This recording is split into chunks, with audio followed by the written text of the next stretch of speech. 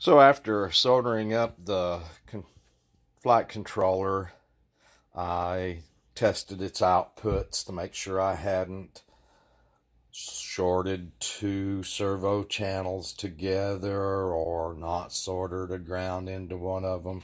Basically, I took 9 little servos, plugged them into the servo channels.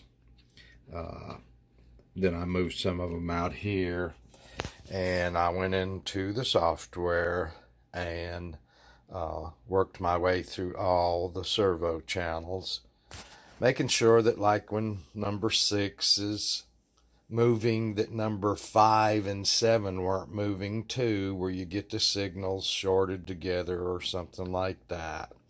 So I just got through testing all the servo channels and they work fine. Did have to do some different stuff on the controller. I'll show you here on the screen. I had to come in here, hook up the USB, of course, to the flight controller, and then come in here and set manual mode right here.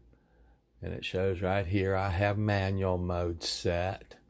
And then I also came over here in the servo outputs and I enabled the extra. Oops. I just put RC pass-through on these channels so that I could have activity on those channels. To check 9, 10, 11, and 12, I did not check 13. 13's also the LED strip channel. To enable 9, 10, 11, and 12, I had to come into the full perimeter list. You can actually do it on the tree list too. And go down to servo, 9, 10, here we go, 9.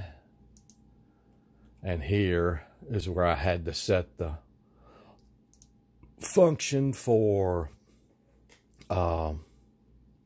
RC pass-through. I had to set it to a 1 here for 9.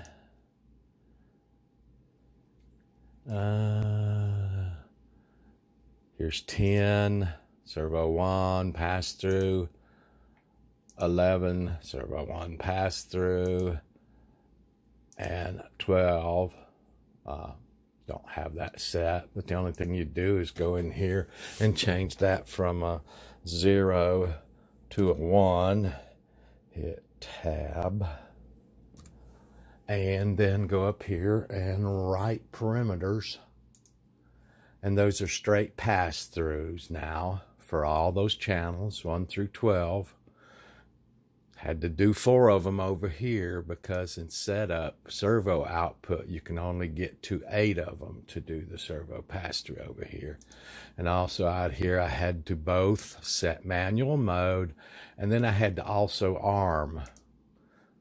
See, it wants to know, are you sure you want to disarm? No, I don't. But I had to arm right here also to be able to pass through all 12 of those RC channels.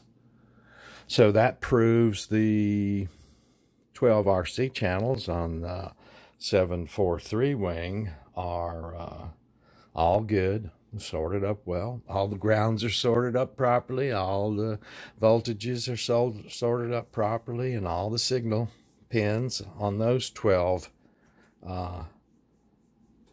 connectors were sorted up well. Now I need to test the other connectors that the UARTs and stuff hook up to. I did have to hook up a RC receiver, little nano crossfire to it, so I could get signals in from the radio.